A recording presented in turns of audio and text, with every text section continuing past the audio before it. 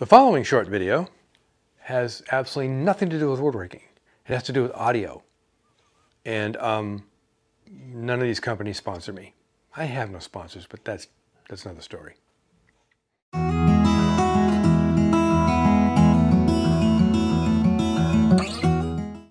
Welcome back to the shop. Not a woodworking video, a video production video.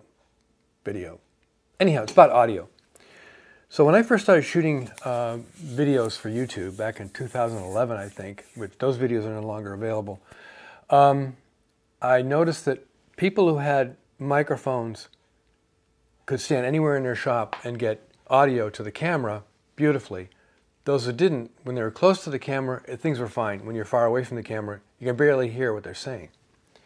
So I invested in a little Sony single receiver Lav Mic Set, which I don't have anymore, that I got for eBay for like $89, and I used it with my earlier camera, and it worked great. And I used it with this camera for a little bit as well. Flash forward to 2018. I decided to up the audio game a little bit, so I bought a Pixel single receiver unit, and it worked great. I liked it. And then we flash forward again to 2019, and Mara joins me in the shop doing projects. So instead of handing the mic back and forth like we initially started doing, I sold the single transmitter set and bought a dual transmitter Pixel set, which worked great. These have more features than the Sony set, obviously. Flash forward to 2020, July specifically.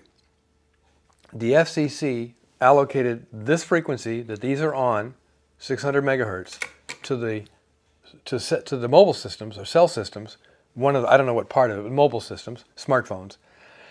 And that technically made this set illegal because I couldn't transmit or receive on them. Now, I haven't interfered with my neighbors or anything going on. That's fine. But this started to act up and make scratchy noises and I decided, well, what the heck? Why don't I just make myself legal and get a better unit?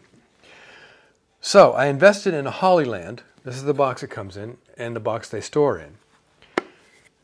Dual transmitter. One I'm wearing. One is right here. This is the size of the transmitter. Notice the difference. Internal antenna, external antenna. 2 gigahertz, 600 megahertz. 300-foot range, not quite. It says it has 300, but it's not quite 300-foot range. This picture shows you the receiver on top of my camera, and it works really, really well. And also a lot of adjustments you can make. It's very, very, very flexible. This has a built-in mic, so you can do like some people on YouTube do, is wear it on your hat brim or something, or back here, or wear it right here. They came with some Lav mics, which I like to use these instead. It also came with the fuzzy dead animals that go on top of the microphone, so you can shoot outside in the wind and hopefully knocks the wind noise down. The box it came in is the charging station. But the cool thing about it is, even if you don't have this plugged in, this has a battery pack in it. We'll charge these units 2.5 times on just what's in here. The advantage is, this uses AA batteries. You go through a lot of AA batteries. This doesn't use any external batteries. You just basically charge it up and go. So real happy with this.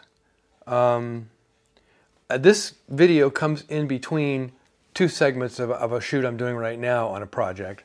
So that project, that first video will be published in a couple of weeks, but I'm going to publish this one now just to give a heads up on what's going on. So, illegal, now legal, not doing well, doing much better. So with that said, make great things out of wood and shoot some fun video with good audio.